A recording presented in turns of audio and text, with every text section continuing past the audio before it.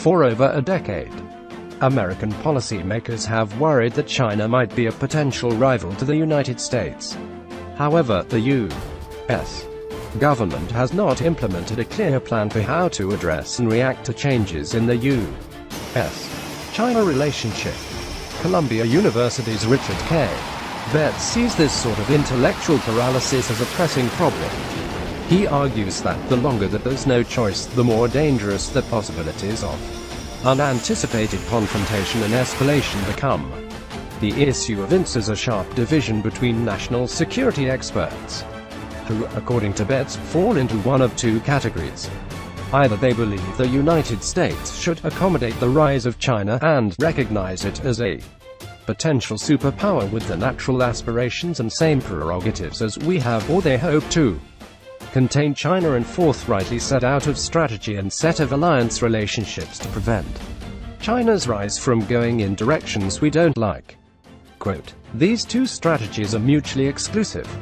Drawing on the history of the Cold War and the success of containment against the Soviet Union, the University of Chicago's John Mearsheimer and Harvard University's Stephen Walt argue that the United States will have no choice but to adopt the strategy of containment against China. Preventing the rise of a peer competitor, in Mearsheimer's view, is a vital strategic interest.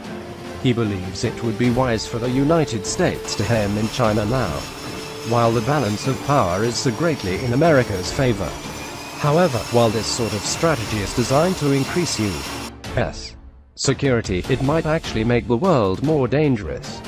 As the Charles Koch Institute's William Ruger points out, aggressive containment could create a self-fulfilling prophecy, where we push the Chinese to be more of a peer competitor or enemy than they really are. Quote, "The forward deployment of U.S. military forces in Asia, for example, is seen by the Chinese as deeply unsettling, fueling the sort of security spiral that has undermined friendly relationships throughout international history. If the United States is to choose containment," Barry Posen of the Massachusetts Institute of Technology notes, sensitivity to this issue must be a critical part of intelligent containment. In fact, it might be that technological, economic, and diplomatic trends make an active U.S. role in containing China unnecessary. Eugene Gilbs, of the University of Texas at Austin, contends that anti-access area denial A2AD technology, which makes it so difficult for the United States to put close pressure on China, also makes it very difficult for China itself to break out of the so-called first island chain that surrounds it. Gilbs argues that this creates a stable situation in which both the United States and China are incentivized to avoid aggression and expansion. China is also surrounded by a significant number of growing countries, and it is in each state's national interest to oppose Chinese expansionism.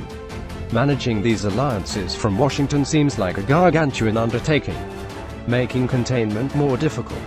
However, Christopher Preble of the Cato Institute makes the point that without U.S. involvement, China's neighbors would have a much stronger incentive to cooperate in opposing China on their own.